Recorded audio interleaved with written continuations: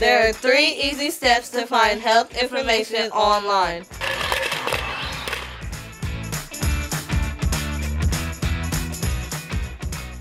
I was coughing and my nose was stuffy and something was going around just because it was that season again, so I decided to go on Google and look up some of my symptoms. I found out that I might have lung cancer and or bronchitis or just a simple cold. I've learned that the best way to look for information is to try to skip going through Google and go directly to something like Mayo Clinic or WebMD and searching up my specific symptoms through there.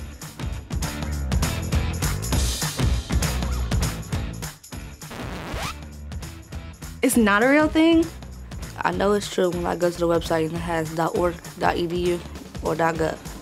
You can trust the website if you can see the author's credibility, if they're RN, MD, or PhD.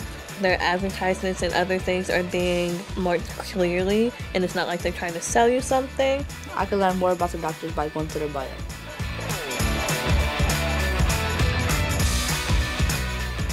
Sometimes it feels a little silly bringing in stuff you find online. I maybe talked to my mom about some of the symptoms I was feeling, but I didn't really talk about any of the diagnoses I'd encountered. You can message your doctor over MyChart if you're not comfortable with speaking on the phone or if you want a quick answer to your question. Yeah, that's definitely helpful because you've already built those relationships with those people and you have that trust in them too, so it helps having them there with you, guiding you, and helping you figure things out. I know how to search better now.